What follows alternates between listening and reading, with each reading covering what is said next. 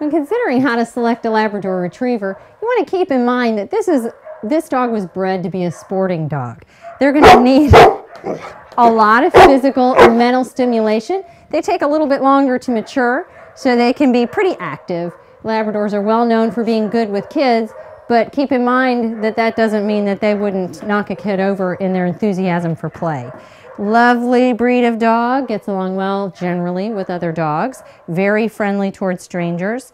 The Labrador I had wasn't much of a barker, but some of them can be, so grooming is fairly easy, although they do shed quite a bit.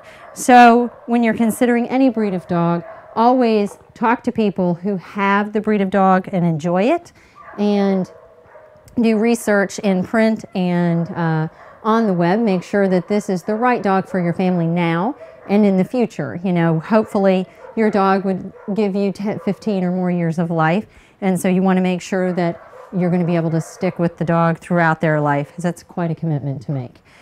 Bailey here is an absolutely lovely girl. She's a little on the young side, but she plays well, has a good time, and is extremely friendly and funny.